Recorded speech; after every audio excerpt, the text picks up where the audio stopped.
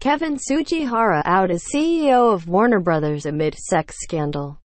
2 weeks ago, Warner Brothers Chairman and Chief Executive Kevin Tsujihara seemed to be on the rise.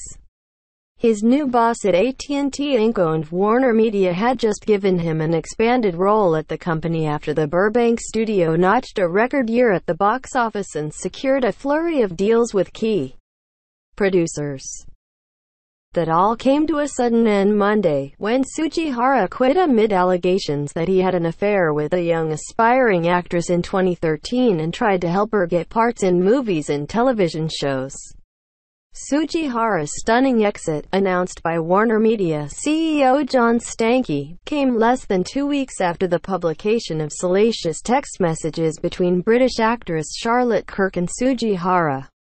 54. The texts were revealed in a lengthy Hollywood Reporter article that detailed the relationship and the ensuing campaign to get her meetings and auditions.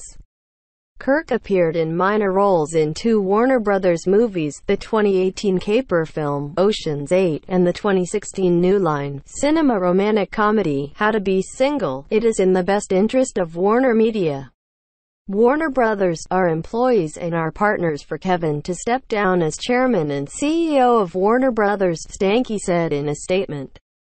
Kevin has contributed greatly to the studio's success over the past 25 years, and for that we thank him. Kevin acknowledges that his mistakes are inconsistent with the company's leadership expectations and could impact the company's ability to execute it going forward. Tsujihara's downfall marks a dramatic reversal for the veteran entertainment executive, who for 6 years has led the company behind such lucrative film franchises as Batman, Harry Potter and Lego, as well as TV shows including The Big Bang Theory and The Kominsky Method. Tsujihara is the latest media figure to be toppled in the #MeToo era, which has exposed sexual misbehavior by multiple executives, politicians and TV personalities. It was initially unclear whether Tsujihara would survive the allegations, which Warner Media began investigating with an outside law firm after they came to light March 6. Unlike instances involving other top executives in Hollywood, including CBS Corp. Chairman Leslie Moonves, the accusations against Tsujihara did not include harassment or assault. Kirk, in a statement, denied any wrongdoing by Tsujihara and said he had not promised her anything. Warner Media, at the time, said an earlier investigation conducted by the law firm Munger, Tolles and Olson did not find anything improper about the woman's casting. However, the situation became untenable as the revelations threatened to damage Warner Brothers' reputation with talent and agencies and inhibit its ability to do business in Hollywood at a crucial time for the studio. Warner Brothers is expected to be a major supplier of film and TV content for Warner Media's upcoming streaming service, which is meant to compete with Netflix and soon-to-be-launched initiatives by Walt Disney Co. and Apple Inc. The texts between Tsujihara, Kirk and 2 major film producers echoed perceptions about Hollywood's notorious casting couch culture, in which sex is exchanged for opportunities. Over the past week and a half, I have been reflecting on how the attention on my past actions might impact the company's future, Tsujihara said in a memo to employees. I love this company and the people that make it so great. However, it has become clear that my continued leadership could be a distraction and an obstacle to the company's continued success. The scandal blew up at an awkward time for AT&T, Warner Media and Stankey. AT&T took over the company, formerly known as Time Warner Inc., last year in an $85.4 billion deal, and the Dallas phone giant just last month beat the U.S. Justice Department's final legal challenge to the acquisition. Warner Media also includes premium TV network HBO and Turner Networks, including CNN, TBS and Turner Classic Movies. Just 2 days before the scandal erupted, Stankey had given Tsujihara a larger role overseeing animation at the company, including Cartoon Network and Adult Swim, amid a broad shakeup. In addition to promoting Tsujihara, Stanky on March 4 tapped former NBC chief Bob Greenblatt to run HBO and Turner Networks TNT and TBS. HBO chief Richard Plepler and Turner president David Levy departed. With the departure of Tsujihara, all the senior executives from the Time Warner era have left. With the exception of CNN Worldwide President and Warner Media News and Sports Chairman Jeff Zucker, Warner Media has not yet named a replacement for Tsujihara, and the company's investigation into the sex for roles allegations is ongoing, Warner Media said. After the allegations, Tsujihara's attorney, Bert H. Deixler, said Tsujihara had no direct role in the hiring of this actress.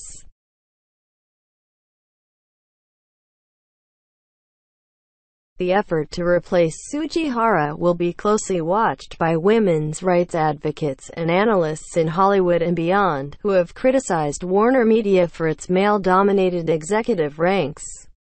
Warner Media is expected to consider high-profile women for the top studio job, including 20th Century Fox film chairman and CEO Stacey Snider, who will leave her current position when the company completes its sale to Walt Disney Co.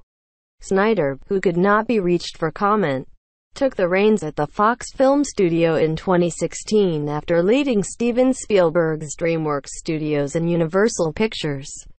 Stanky, in a note to employees, said he would announce an interim leadership structure for Warner Brothers on Tuesday. Tsujihara's exit ends a 25-year career at Warner Brothers. The grandson of Japanese immigrants and the son of a Northern California egg farmer, Tsujihara joined the studio in 1994 and spent much of his tenure overseeing the studio's digital distribution, video games and DVD sales businesses. He was named chief executive of Warner Brothers in 2013, after a 2-year battle to succeed Barry Meyer as the head of the storied company. Tsujihara, who had a reputation as a low-key executive, was not the obvious choice to lead one of Hollywood's oldest and most powerful institutions.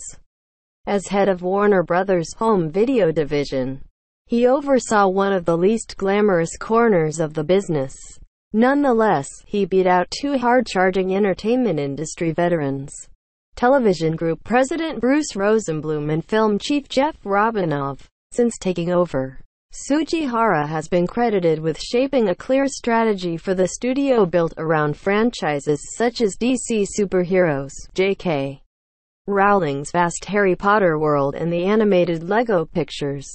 He helped persuade Rowling to write a series of films based on her book, Fantastic Beasts and Where to Find Them.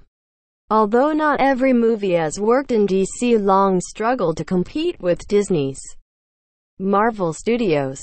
Warner posted a global box office total of $5.6 billion in 2018, a record for the company, thanks to hits including Crazy Rich Asians, Aquaman, and A Star is Born. But Tsujihara was dogged in the last year and a half by persistent rumors about his behavior. The whispers were exacerbated by Tsujihara's association with director-producer Brett Ratner, who in 2017 was accused of sexual misconduct by 6 women who spoke with The Times. Ratner denied the allegations. In September, The Times and other media outlets received an anonymous email addressed to Stanky, describing an actress with the initials CK who received roles in Warner Brothers movies in exchange for her silence about the sexual behavior of a senior-level executive at Warner Brothers. Tsujihara and Kirk were introduced by Australian casino billionaire and financier James Packer, with whom Kirk had a fling in 2013, according to the texts uncovered by The Hollywood Reporter. At the time, Packer and Ratner were trying to secure a $450 million film co-financing pact with the studio. Kirk, in her texts, pressured the men about getting her roles in Warner Brothers productions. "I don't usually call about casting about these types of roles," Tsujihara wrote to Kirk in response to an inquiry about a television show, according to The Hollywood Reporter story. "It's fine. I just need to be careful. Later, according to The Hollywood Reporter, Kirk texted Ratner and suggested she was used as icing on the cake for the deal between Warner Brothers and Ratner's company. In an exchange with Packer, she wrote, "I didn't expect to be part of a business deal, so all I'm asking is you just help me with a couple of roles. It's not a big deal, and then we'll just put this all behind us." Through a spokesman, Kirk denied having anything to do with the slate financing deal between Warner Brothers and Packer and Ratner's company, Rat Pack-Dune Entertainment. Warner Brothers last year declined to renew its deal with Rat Pack-Dune. On March 13, Kirk issued an additional, longer statement, in which she blasted her portrayal in the media as conjecture and hearsay, and emphatically denied leaking her text messages to The Hollywood Reporter, but did not dispute the veracity of the texts. She said she was 19 in 2013, the year the alleged affair with Tsujihara began, adding that she was possibly a little arrogant and definitely very naive at that time.